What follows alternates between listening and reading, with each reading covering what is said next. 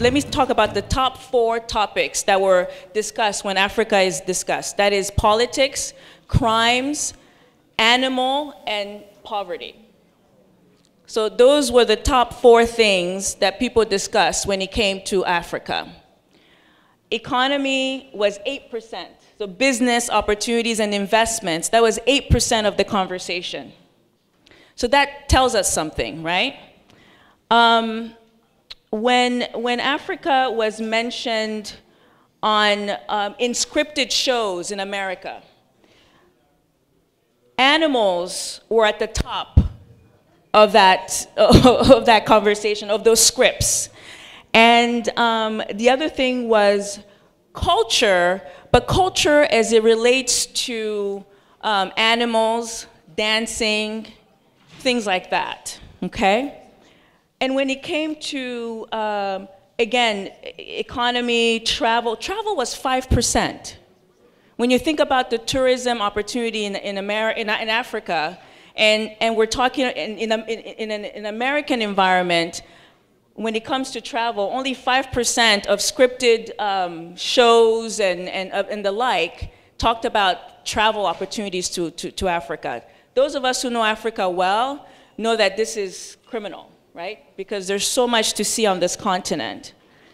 The top 5 countries that are typically mentioned in America are Egypt, South Africa, Kenya, Nigeria, and Congo.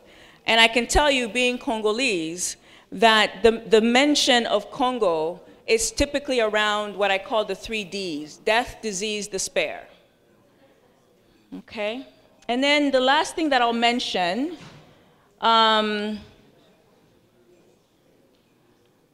is 35% of some of the storylines include corruption. Okay, so this is the message. These are some of the global and I dare say local narratives about the African continent. So now let's get into a discussion about, if we're not happy with that narrative, how we can change it. Okay? All right.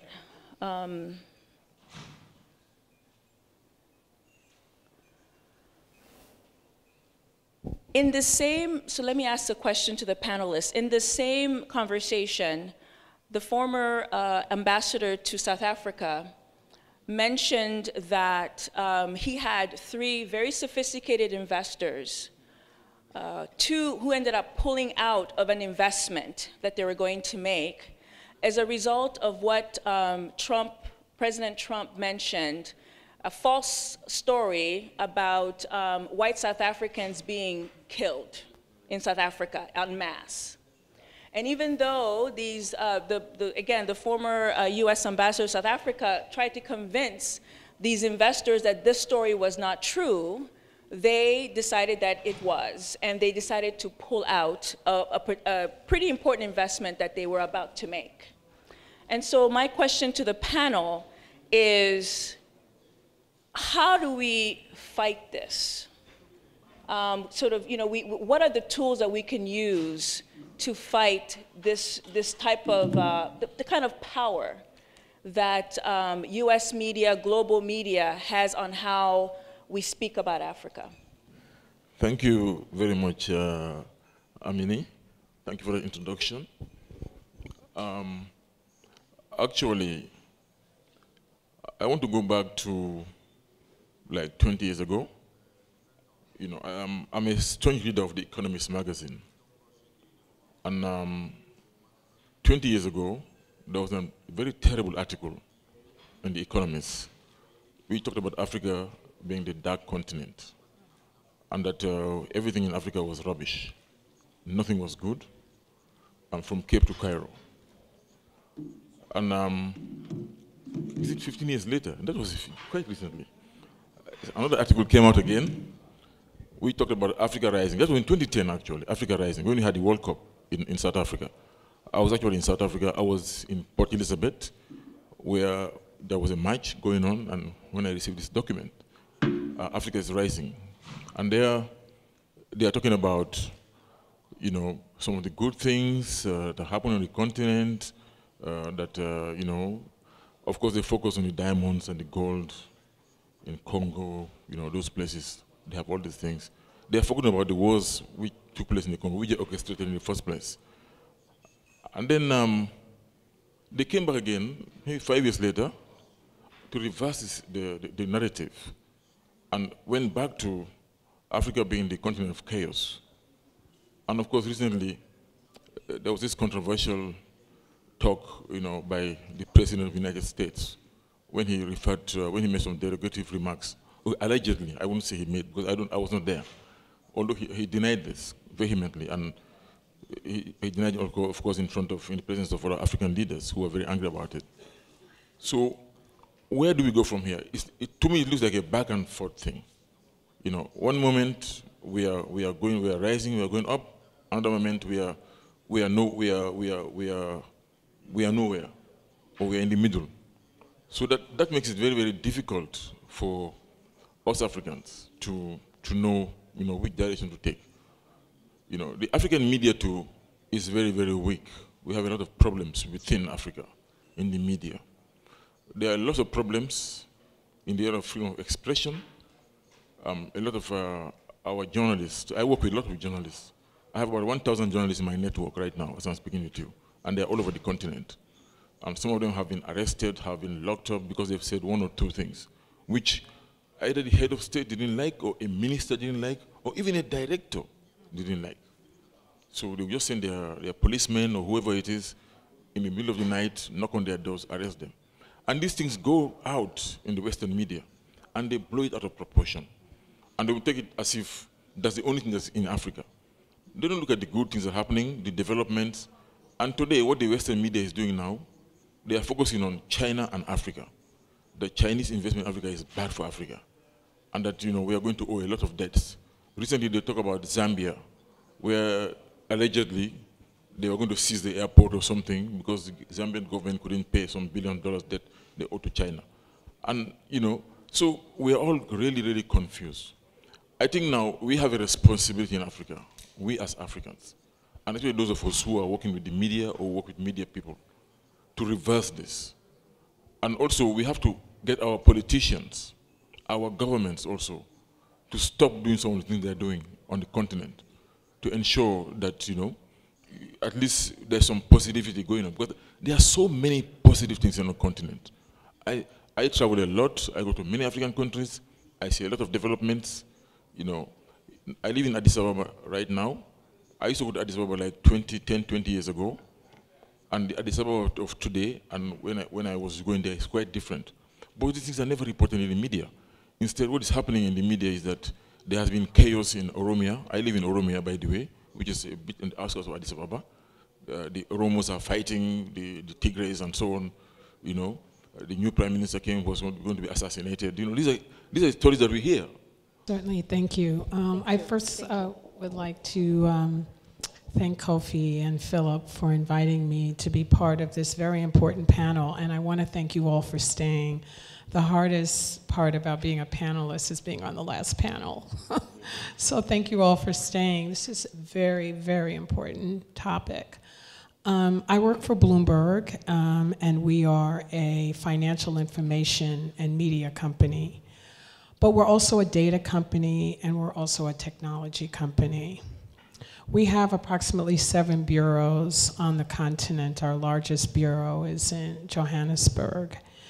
And I embarked on a media initiative in 2014, in part because, and I'm sure my esteemed colleague may have had similar challenges at The Economist, but when we were attempting to identify journalists, specifically Black South African journalists on the continent in Johannesburg, to write business stories for our publications, because it's important for us that business stories, financial stories, stories written by Africa, about Africa, are written by African journalists.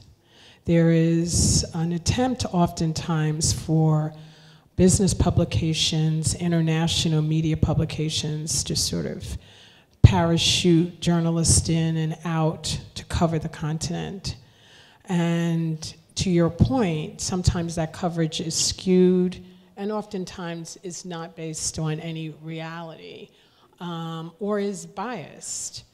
So we were actually recruiting business journalists, Black specifically, in Johannesburg, and we had challenges.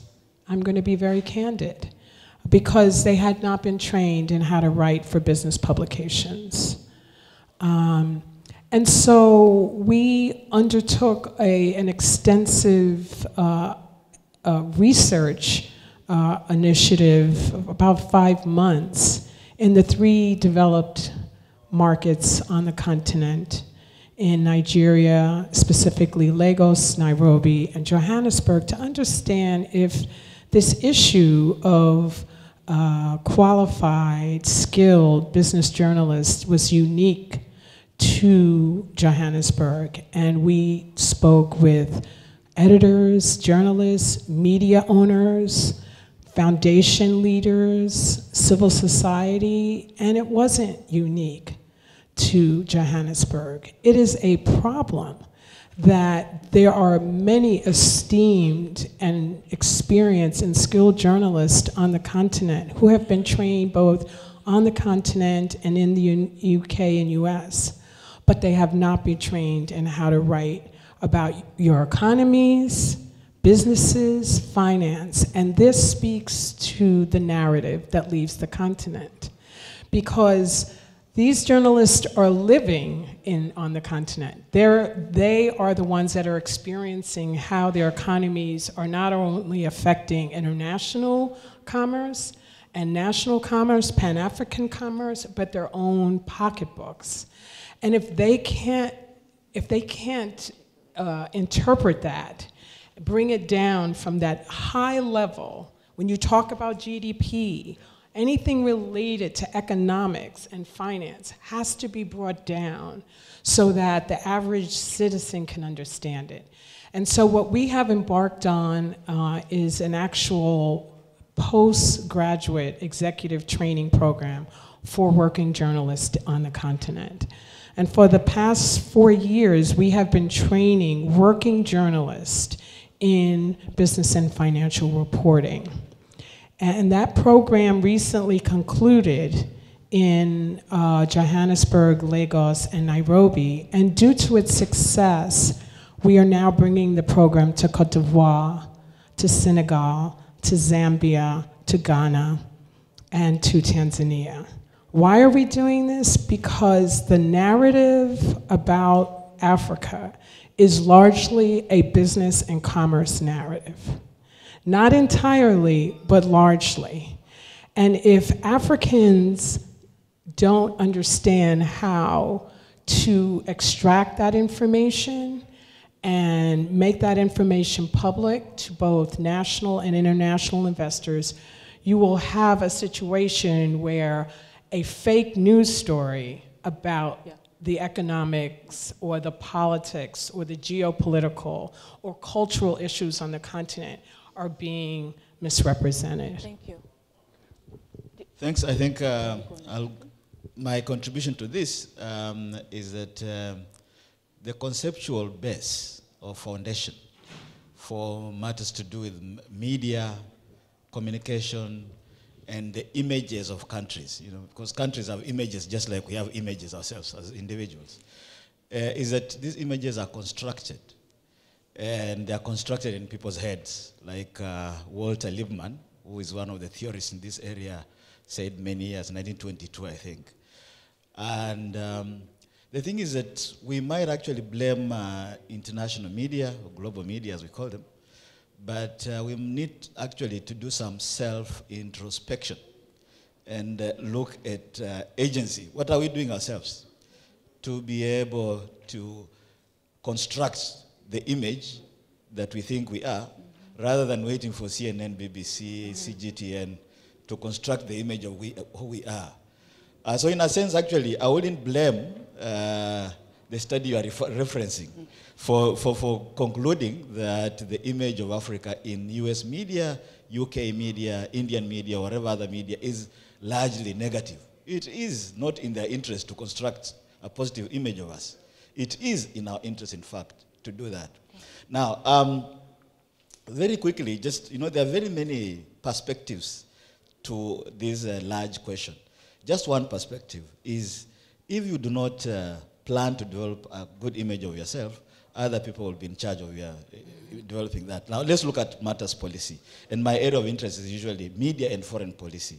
Now, to start with, the number of African countries that even have foreign policies, written foreign policies.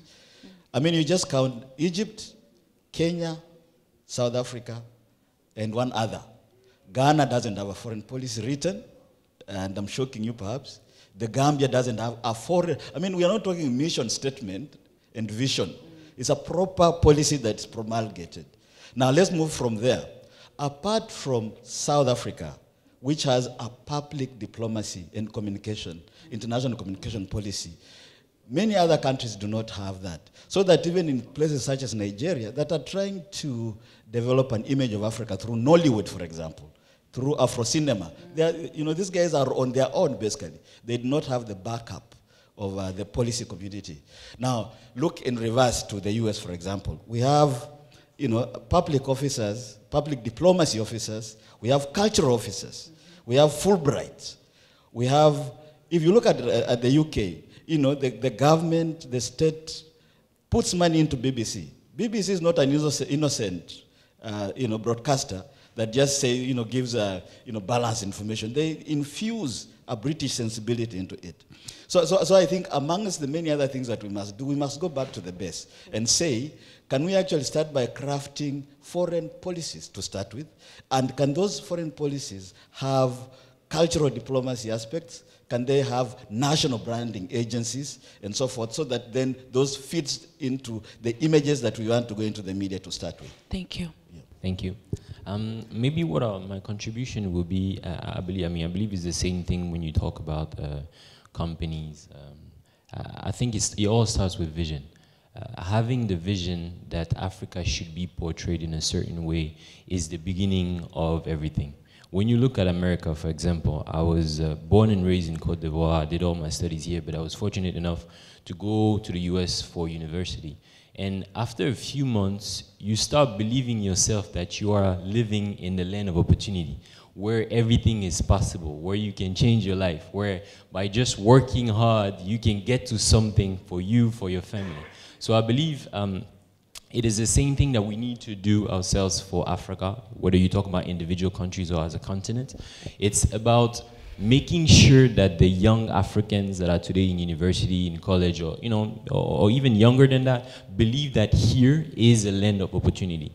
And making sure that the same thing applies to people who are living abroad as well. Because Africa needs to be seen differently. Right now, as you mentioned in your study, it's being seen for war, for diseases, and for all the problems. But if Africa is seen as a continent where there's potential, where you can do business, then it changes, because investors are looking for ways to generate more value. So if they see Africa as a business opportunity land, they will definitely come and look for these opportunities. And the media, of course, one of my co-panelists mentioned it earlier, they of course make sure that they give a sensibility of their own country, of their own part of the world.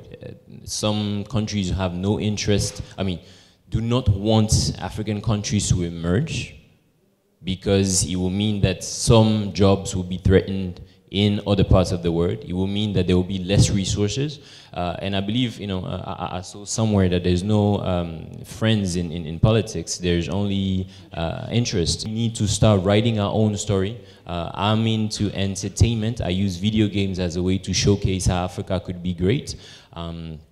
And I think there's many other ways and tools that technology provides today as a way to change the way people see Africa. And I think, you were asking, how can we change the way people see Africa? Is by writing our own stories and finding different channels we could use to make sure that people understand it. Entertainment is definitely one great way to do so, but I believe there's many others. Elizabeth, you want to go ahead? Les médias occidentaux montrent l'Afrique sous ses mauvais jours. Nous avons l'actualité, des faits comme la sécheresse, les famines, les maladies mortelles, etc., montrent une vision apocalyptique de l'Afrique. C'est-à-dire que c'est juste un tableau sombre et fataliste qu'on nous montre de l'Afrique. Mais force est de reconnaître que, outre ce tableau qu'on nous peint, l'Afrique n'est pas seulement apocalyptique, mais elle est aussi un jardin d'Éden. Un jardin d'Éden pour qui? Pour nous, les leaders de demain. C'est dans cette vision-là que nous, c'est dans cette vision, que nous, la jeunesse, nous devons nous inscrire. C'est-à-dire nous mettre dans cette mentalité. Nous dire que certes, le passé sombre de l'Afrique est passé. Le passé est certes passé, mais l'avenir, quant à lui, il est à notre portée. Mais quelles sont les actions que nous pouvons mener en tant que jeunes pour changer cette vision que le monde a de l'Afrique? Je vais prendre par exemple le cas du programme SOUCI, Center de US Institute. La Côte d'Ivoire, j'ai eu l'opportunité de prendre part, de participer à ce programme en été dernier. Nous étions 3 à représenter la Côte d'Ivoire. Il faut dire que la Côte d'Ivoire était le seul pays francophone parmi tous les pays anglophones. Il y avait des pays anglophones d'Afrique comme le Kenya, la Sierra Leone, le Libéria, etc. Mais la Côte d'Ivoire était le seul pays francophone. Pourquoi? C'est parce que avant nous, toutes les générations qui nous ont précédés ont assuré, si je peux le dire ainsi. Et à part le programme SOUCI, nous avons encore un autre programme américain où des jeunes élèves collégiens du lycée scientifique sont partis représenter la Côte d'Ivoire. Il y avait des concours de projets et ces jeunes gens ont remporté le premier prix. Je pense qu'en tant qu'étudiants et en tant que jeunes, c'est au travers des rencontres internationales et intercontinentales que nous pouvons montrer que, c'est vrai, vous pensez ça, mais l'Afrique, c'est pas seulement ça. L'Afrique est très prometteuse. Donc, c'est au travers de certaines rencontres ou des programmes d'échange avec les pays, on va dire, développés, que nous, jeunes étudiants, nous pouvons montrer nos capacités, montrer qu'en Afrique, nous avons des ressources, pas seulement naturelles ou zoologiques, mais des ressources humaines. Nous avons l'exemple de l'INPHB qui est en partenariat avec l'école East Polytechnique de Paris. Ça fait la 3e année cette année que 5 à 6 étudiants sont choisis après un concours, bien évidemment, pour intégrer ces grandes écoles. Et si chaque année, ces grandes écoles internationales continuent le partenariat et veulent davantage, parce qu'ils augmentent le quota les années, au fur et à mesure que les années avancent, c'est parce que les premiers étudiants qui sont partis ont montré qu'ils étaient à la hauteur des challenges internationaux. Et je pense que c'est ça qu'on attend de nous. Merci, merci.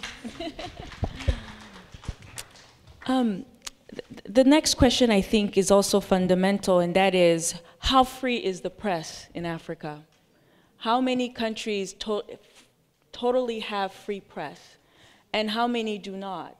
And how does that play in, having a really robust discussion about what's happening locally and internationally? So recently, for example, in Rwanda, there's a law that just got passed that said all cartoonists that wrote negative, that designed or drew negative things about government officials would go to jail and would pay a fine.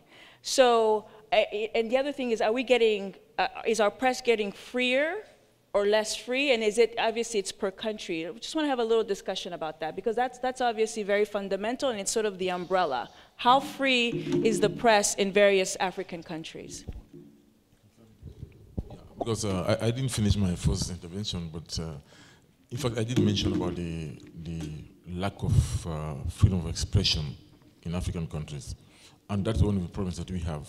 And that we have all these negative images because of that too. And it's one of the factors that will lead us to this negative image. I think the press needs to be free. I think we need to get, and that's what my organization is going to do that right now, to sensitize African leaders. I mean, we are the African Union, and from time to time we're holding, media sessions for African presidents, so that they could sit together and understand what it means to have a free press. And also, we need to train the journalists. Because one of the problems that we have in Africa is that most of our journalists are untrained. You find somebody just coming out of school, doesn't have a job, automatically becomes a journalist without any training and writes any kind of whatever he or she can write, as a story in a newspaper or on the radio. And that's a very, very huge problem. And that is why we are finding a lot of difficulties.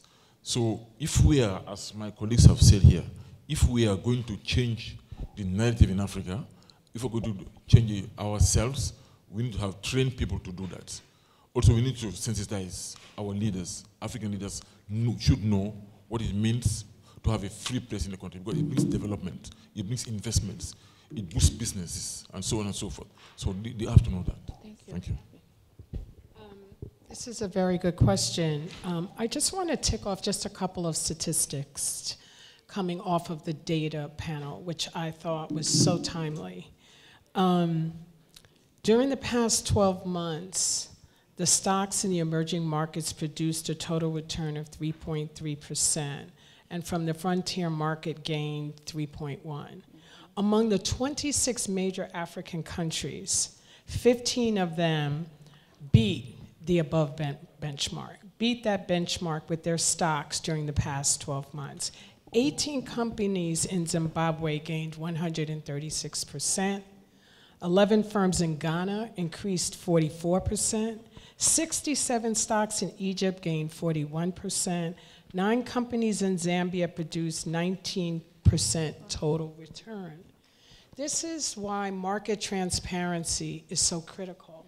And governments that continue to engage in the suppression of this kind of information will not develop. They just will not. Because the investment international and Pan-African community will look for this degree of transparency, and that is where their investments will go. So there are degrees of press freedoms, but I think that here on the continent, increasingly, as the narrative becomes more accurate, and it is coming from journalists and other people within the media, and the investment starts to flow to those countries where there is, in fact, market transparency, that will be the incentive. I also think that, that the citizenry, the public, will have to demand it, and the business community will have to expect it. So my contribution on this, but first, let me just also weigh in on the issue of Africa Rising narrative, because I know that issues, we're going to dispense with it.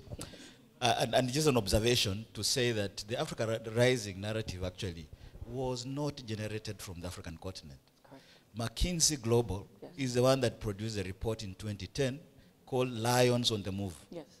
And subsequent to that, they actually marketed it through then, The Economist, Reuters, CNN, and so forth. And this was on the back of the natural resource boom that we're experiencing, particularly with a very ravenous China coming onto the continent for all kinds of ores, as well as oil and so forth. But in 2014, when there was a downturn, the Africa Rising narrative fizzled out. We don't hear about Africa Rising narrative anymore these days. In fact, I did a study on this, so I'm familiar with it, where I did content analysis on Africa Rising narrative in newspapers such as The Punch in Nigeria, such as the New Graphic in Ghana, Times Media, Nation Media, and so forth. And there was very little mention of Africa Rising. But if you looked at CNN, Reuters, BBC, and so forth, they were really propounding it and saying, look, the continent is on the move. So again, I think we must just determine that we do not own our narrative and actually look for strategies for doing that. With regards to fresh freedom, I think various countries are at various stages. And actually it follows the political systems. And I think you just need to look at Freedom House, statistics that come out annually. And you'll find like places like the Gambia, where our colleague comes from, used to be ranked very badly. I think they have improved recently. Zambia under Uncle Bob, who recently was forced out, was actually also doing extremely badly. So it will depend with the political leadership in countries. But an interesting development now is your area, actually, which is the new media, digital media, social media, arena. You realize in the recent times that Uganda's president, Yoweri Museveni and others, actually went on to say, no, look, they are generating a new law to surcharge, social media use, actually to tax. You are going on to Facebook or Twitter and so forth as a means of curtailing those freedoms. The president of Tanzania, John Pombe Magufuli, who is otherwise known as Bulldozer, I think, because of his approach, equally has gone on to say, no, look, we'll jail you if you post anything on social media that is critical of government. I think this is a very tricky area, because then it leads us, in a sense, into this fake news, disinformation, misinformation arena vis-a-vis, verification of news and so forth, which is a very tricky area for a continent where freedoms can fall either way very quickly. That will be my contribution. Yeah. Thank you. I also want to now bring up the issue of money in the media. So CNN, BBC, all of these international outfits have lots of money. And the money allows them to dominate how we think about a lot of things. Contrast that with media in Africa. Last year, I had the great pleasure of going to Central African Republic for the State Department. And I had to do an entrepreneurial training program with journalists, how to turn their businesses, their newspaper business, the media business into a business. And the common refrain was, Amini, there is no money here. Look at the state of our newspapers, even the way it's printed. The government is supposed to give us X amount of dollars. Sometimes we get it, sometimes we don't. What is the role of money? Bloomberg, very, very wealthy company. How can a media house anywhere in Africa compete with a Bloomberg or a CNN and others? So how do we fix this inequality and still drive what we are saying, our own narrative, which I think is clearly part of the answer? I'm going to sort of respond in a couple of ways, and let me just clarify that you're right, that our firm is doing quite well internationally.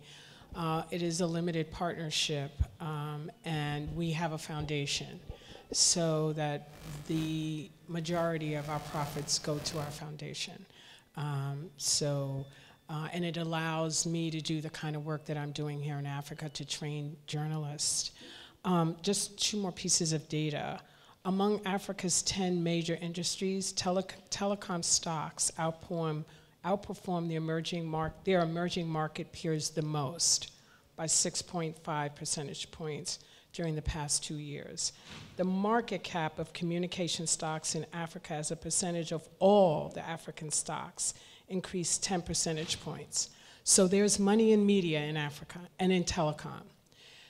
What has happened globally, interesting enough to your point, I mean, and I think this is a very important point, is that due to the migration from print to digital, many news organizations, even in the United States, have gone out of business. Ads revenue have migrated to believe it or not, online. Yeah. But to not media companies, but technology companies. Google, Facebook, they have the market share of ad revenue that used to go to print, to broadcasting, and to radio. So we are in a very challenging time, because speech suppression will happen, to your point, not only because some governments are suppressing speech, free press, but because the technology companies have virtually become media companies. But what has also happened here on the continent and in the United States is that there are business leaders who typically have not been in the media space who are entering the media space. Jeff Bezos is a perfect example. He recently purchased the Washington Post. Strive on the continent, Nick, there are a number of businessmen who have decided that they are going to save media, and they're going to save media here on the continent and in the United States. You look at, there's just so many of them. I don't want to belabor this, but one of the things that technology has brought to the media landscape is the opportunity for people who otherwise could not publish media to now publish media online. And it is not an easy thing to do to monetize that. I will agree with you on that. It is challenging, and one of the things that we have done through our media initiative is with the Ford Foundation, we have established a community media fund. Because one of the interesting things about Africa that isn't as common in the United States is the emergence of community media and citizen journalism. And yes, it has its integrity issues and its reliability issues in terms of content.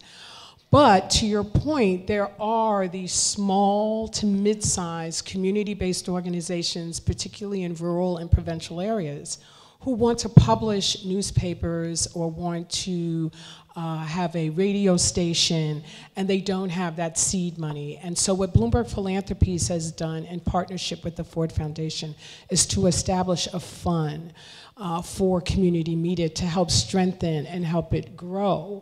So it's a very complicated issue, money in media, and where is it coming from, and how does it take the smaller players out?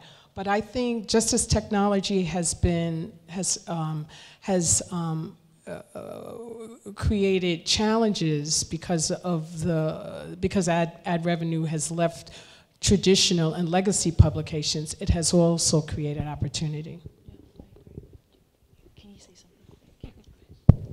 something? I'll say on the question on whether there is money in media, I think maybe my co-panelists will probably be more suited to talk about it, but I think historically, from my perspective, I think the media industry in Africa was seen, I mean, most of the time, those media houses were funded or started by the government, and the idea was make sure you talk about what the government does and make sure you portray it in the nicest way as possible. I believe that was what their job was, and the transformation of things today leads us into going from media traditional to now media as being a business, where media can help talk about politics, can help talk about business, can help talk about entertainment, and create value off of it. I can take the example of the media company in Côte d'Ivoire, which probably doubled its revenues within 3 or 4 years because of a shift in the way they were doing things.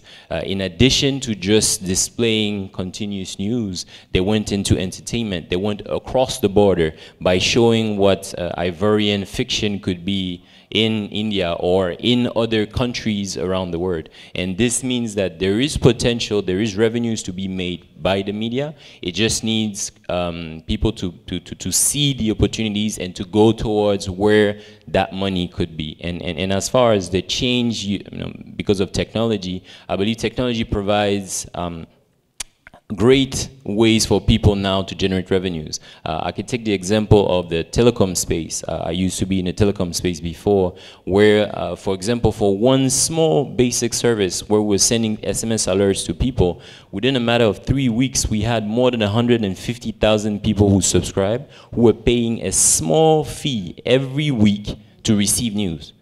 That was a different way to send out information. I'm not going to say the name of the media company, but it's a major media company worldwide. But they're sending information to people in a different way and generating revenues off of it. So it forces the traditional media to change their strategy and to change the way they monetize their information.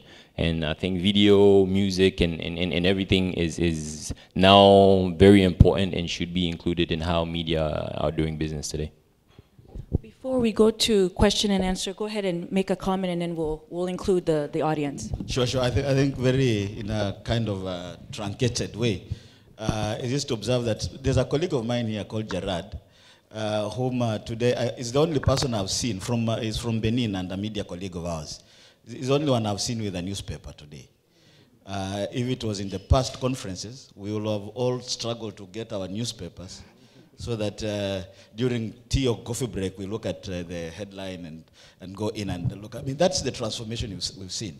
On the continent, we had continental press that actually failed. If some of you who are older will remember United Radio and Television Network Africa, it was called, UTNA, which broadcast in both French and English across the continent, but then collapsed. We do recall PANAPRESS, Pan-African News Agency, which was equally continental, was funded by, at some point was propped up by Muammar Gaddafi. When he was sorted out, it was also sorted out, as it were. So in a nutshell, this is to say that legacy media, I think, had its day in the sun, and that time has come and gone. However, one of the things that we need to remember is that we are not completely tabula rasa. We are not completely off the radar as far as big media is concerned. I'm thinking here of the group in South Africa called NASPERS, which is actually ranked about top 10 globally. NASPERS, which owns MultiChoice. I think many of you know MultiChoice Africa. You know DSTV. I mean, it has interest in, the CEO sits in London. They have interest in India. They have interest in one of the leading Chinese microblog. It's called Weibo. They have interest in Russia and so forth. So on one level, we have actually some. In fact, when you look at a group like Nation Media Group in East Africa, is equally big because it has a presence in Kenya, Tanzania, Rwanda. They own stuff. So I think the challenge there for this some of these major legacy media is how they move on to digital platforms. One last point among others is that you realize that Google, Facebook, Twitter, and so forth are actually being taxed in Europe, in the UK, and so forth. But on the continent, we have not yet reached there. Now, this is a very simple thing. You just look at the EU legislation on taxing, Google and so forth, and let's also tax them at home. Because as you rightly said, I think what a colleague here said, all advertisement is migrating from newspapers online. And yet we are not taxing, these Silicon Valley, techies. Thank you. They've hired a lot of people and make a lot of money to fight all of this, all this taxing. Before we go to Q&A, I'll just sort of leave it out there. One of the things that if we had more time, and we could talk about this all afternoon, but the role of social media, right? Obviously we have countries that are trying to stop people from expressing themselves on social media. The role of social media in changing the global narrative on Africa. And, we all, probably everyone in this room probably has a Facebook page or a Twitter page or an Instagram. I mean, what are we doing on our own, if I could say it like that? And then what does that mean collectively about how, the narrative of Africa changes? Because ultimately, that's what needs to happen. And also, the issue of, we're at a State of Education in Africa conference. What role does education play in how the narrative changes as well?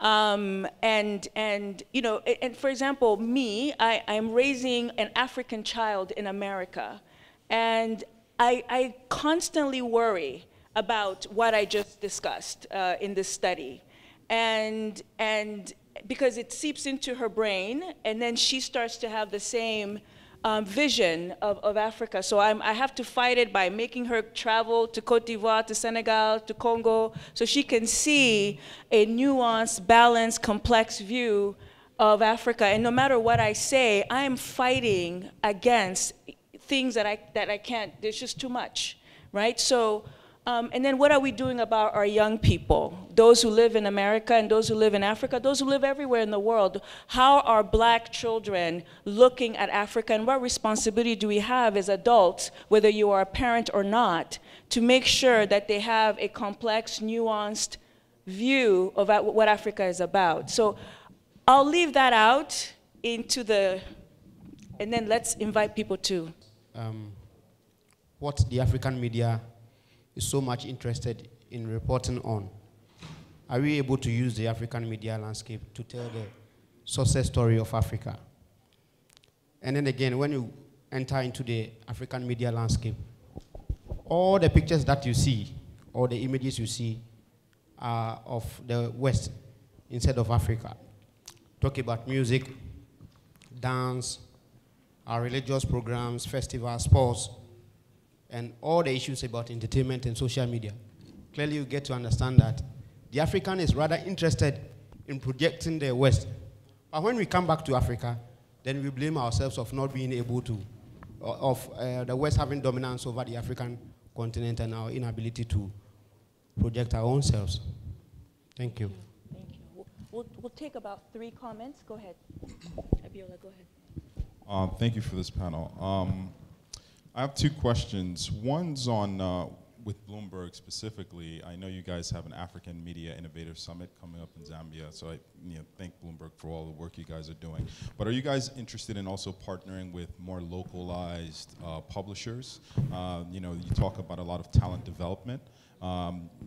So would it be better to, or would it be more beneficial to Africans to help develop the ecosystem by partnering with other publishers? And then the other question is on revenue models. You take the Financial Times, for instance. They've really built a really strong business with over 900,000 paying subscribers. And so leveraging, the paying for digital media model, how do you see that working with African publishers? Intervene with a much more, perhaps, well thought out contribution. But I think what you're talking about is is media flows, and we have what we call contra-media flows. I think we had a colleague here from UNESCO who will perhaps remember that whole movement in the 70s and early 80s about Africans and the developing world generally saying, no, look, information flow is largely from the West to the developing world, and we want to reverse that.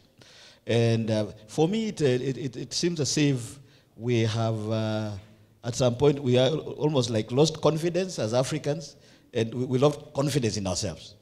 So much so that, as you rightly say, we are likely to use newswire copy from Bloomberg or from Reuters or from Associated Press or from AFP. But if you are told this is a wire copy from Pana Press or from a Nigerian newspaper, you say, oh, look, the credibility of a Nigerian story is not very high, even for a story that's from Nigeria. So if you're in South Africa and you want a story from Ghana, you'll go to AP in New York rather than use a Ghanaian source. So I think it's lack of patriotism, lack of self-confidence, and I think this is a political issue. It's a matter that we need to perhaps go back to that those heady days of Pan-Africanism, of the Kwame Nkrumahs and so forth, to just kind of reinvigorate us to say, no, let's believe in okay Africa rather than just saying something out of New York is always best. Just to add to that also, I endorse all you have said, but I think that we have a problem. We are not liberated in our minds. We are kind of, under some kind of slavery because we don't believe in ourselves. I said self-confidence, yes. We always believe that the BBC says the right things or CNN says the right things. Look at our countries today. In the Francophone countries, they can always go back and connect with France 24 or TV5.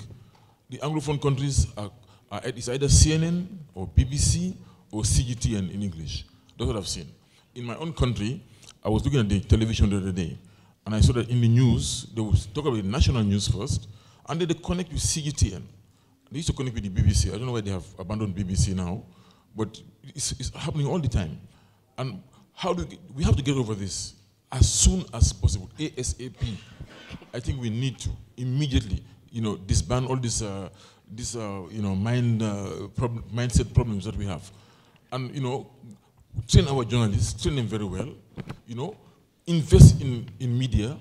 Let our governments, let the private sector let all the telecommunications companies in Africa, which are very viable and they are doing very well in most countries, they are making a lot of money. Let them invest also in the media. I think that's very, very important. We can partner with Bloomberg, for instance, and they can teach us how to do it if we don't know how to do it. But we need to allow other media to exploit us and monopolize all the information and manipulate it in such a way that we don't believe in ourselves. We think that we are not good, whereas we are very, very good indeed. We can do things ourselves. Thank you. Let me allow Elizabeth to speak on this, being the youngest member of this panel. How are people your age consuming news, whether it's local, international, and how African are your sources, and how, and I hate to use this word, but how proud are you to be African as you consume the media in your world? D'abord, merci. Avant de commencer, la chose qu'il faudrait remarquer, ou le constat qu'on fait, c'est que les médias en Afrique ne sont pas libres. Et en tant que